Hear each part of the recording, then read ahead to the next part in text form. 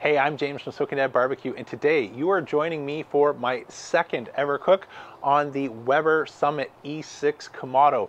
And now I'm going to be sharing a couple insights and learnings from my second cook versus a normal video where we're going to have a brisket to taste test at the end of the day, because I cooked the brisket yesterday. This is already a cook in the books. I was doing some short form content for Wild Fork Canada as part of a campaign that they're working on, so I've already done and cooked the brisket, but I learned a couple of key things that just don't fit short form content that I wanted to share with you, as it informs a couple of things we're going to need to work on, especially if the Weber Summit wants to have a chance of competing head to head later on this summer versus one of my Kamado Joes. So let me share a couple of the key insights and learnings as well as the results of the brisket cook on the Weber Summit Kamado.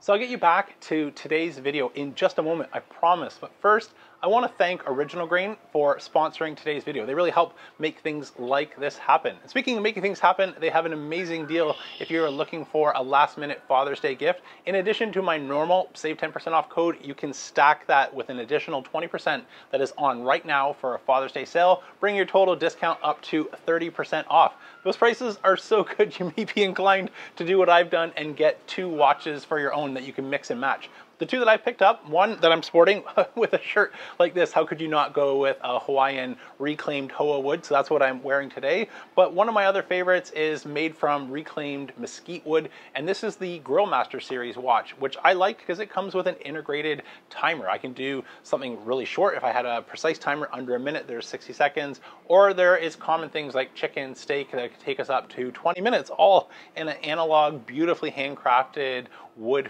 watch face. I've had my 2 Original Grain watches since 2022 and I absolutely love them, but somehow if you pick one and you don't absolutely love it and want to maybe try a different model, Original Grain will buy that watch back from you. So there's really low risk to helping make sure you find Dad the perfect gift for this Father's Day. So a couple other reasons that I am a big fan of the team at Original Grain in no particular order. First, I love supporting small business, and the team at Original Grain, they've been around for a while, about a decade now, but they are a family and veteran owned business out of the Pacific Northwest, and they do an exceptional job. Second is environmental sustainability. I'm a huge fan of companies doing their part, and I'm blown away by the creativity and intentionality that the team at Original Grain demonstrate. If you don't happen to resonate the same that I do with my reclaimed hoa wood from Hawaii, there is plenty of other cool materials being used. Things like ocean harvested plastics, to tequila or beer barrels, or even military ammo crates. The list is almost too much to cover in one video. You're definitely going to want to go check out the website.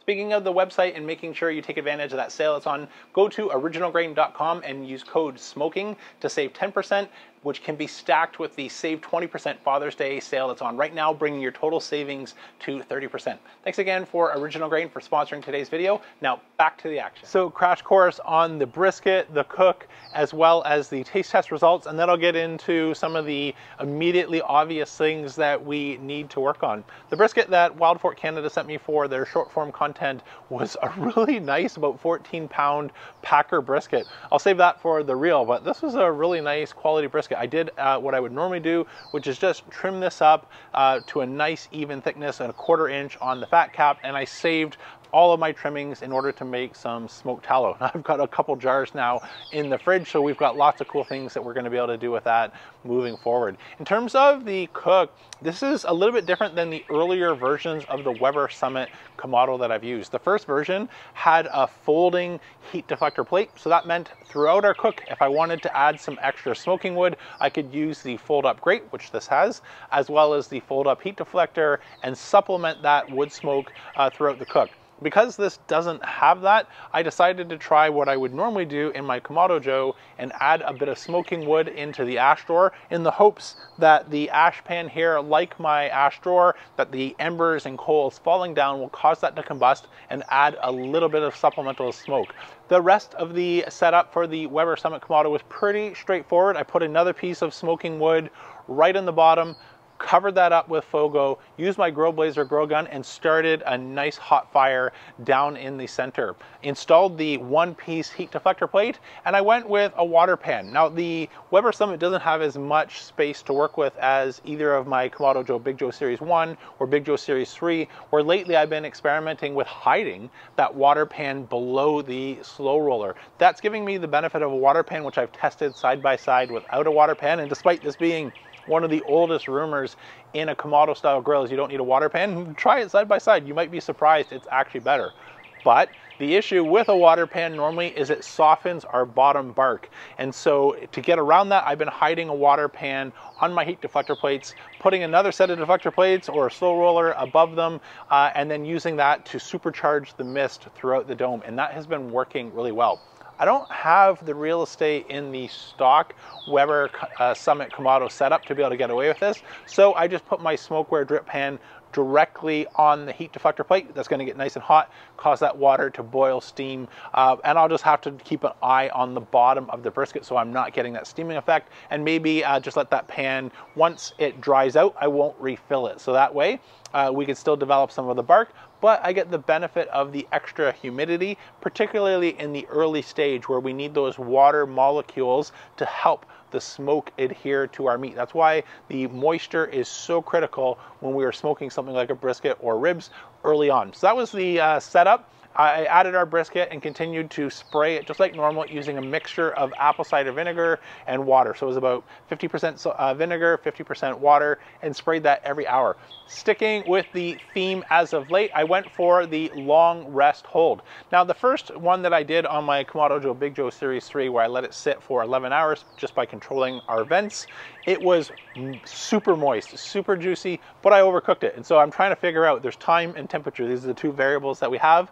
And so since I can't really, control the temperature over a long period of time in something like the Weber Summit or Kamado Joe without the assistance of a fan, I decided to rely on the Camp Chef Woodwind Pro sitting behind me, set to 160 degrees. The adjustment that I made on the brisket is I set my meter app to alert me when we got close to about 175 to 180 degrees. Checked it again with my chef's temp final touch to make sure that we were nice and even all the way through. And when I was seeing about 180 degrees all around, I removed the brisket. This is about 10 degrees cooler than my first experiment on the Kamado Joe Big Joe Series 1. Wrapped that in butcher paper and put it in the Camp Chef Woodwind, set to 160 degrees, and held that for 15 hours overnight. The next day when we removed this, I could already tell an improvement in this lower temperature. So the first time was 190, second time around here was 180 degrees. As when I was slicing it, I was able to still get a bit of that flap test with a flat piece out of the brisket and not have it just absolutely crumble and fall apart. I get asked this all the time. If your brisket is tough in the flat, it's undercooked. If when you pick it up and it just crumbles and all falls apart, this is overcooked. And so my first one was a little bit on the crumbly overcooked side, and I got much closer this time around because there was enough texture and consistency to actually be able to have it hold up under its own weight, but I still want to get a little bit more towards the firmness that I like, where I get a pencil size slice. Number 2 pencil is the ideal size slice, and have that do the flop test, hold up under its own weight, and give it a nice tug. So in terms of being able to manage a brisket cook, the water pan worked really well in helping inject some smoke. The smoke quality and quantity was there, albeit mild, and I think it was just suffering from not being able to add wood. If I show you a clip here from the ash pan where I added a piece of smoking wood, there was just not enough hot embers or not enough heat insulation to keep that coal bed alive, since once it falls, those ashes would extinguish, and not enough to cause that piece of wood to combust. So we're gonna have to work a little bit on getting that wood to combust and be able to add supplemental smoke. The bottom bark though was not mushy because I let that water pan run out and then let that bottom bark start to firm up. And again, based on the proximity of the fire, we are much closer to the fire in the Summit than on the Series 3 Big Joe, which is about 4 inches taller than the Series 1. And just looking at the two, there is even more distance in the Series 1 versus the Summit. So that crisped up nicely. And the paper wrap and the long hot hold, as I mentioned, did its magic, overnight. But coming back to the Weber Summit, now that I've got this cook under the belt, what are some of the things that I want to work on? First is access to the fire and smoking wood. It was nice, clean smoke, incredibly mild, and if anything, not enough. It was approaching almost what I got off of my Camp Chef Woodwind Pro when I did a brisket on there, where I'm using pellets for heat and fuel and then adding some wood for flavor. This had a slight advantage because charcoal is wood and I had one piece of smoking wood, but it's 1% to 5% better smoke. It was on the incredible light end of smoke. So getting access to our fire is another key component. And in comments, I saw many of you have been testing something like even the Kamado Joe divide and conquer rack. So I'm going to do an experiment in a future video with the divide and conquer rack. I've also ordered immediately after that cook finished the low profile S&S basket for the Weber Summit Kamado, and so I just have to wait for that to arrive.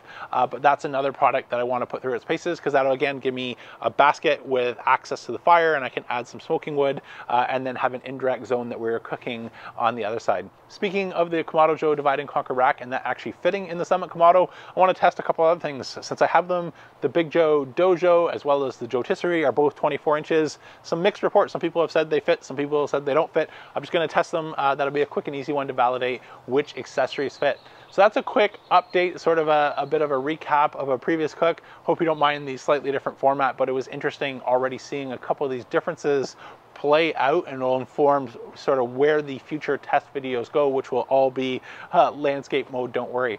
That's it for today though. I'm James from Smoking Dead Barbecue signing off. Make sure you've got the notification bell turned on so you're alerted when those future videos and experiments come out. But that's it for today. I'm James from Smoking Dead Barbecue signing off, and remember, don't be afraid to fire it up.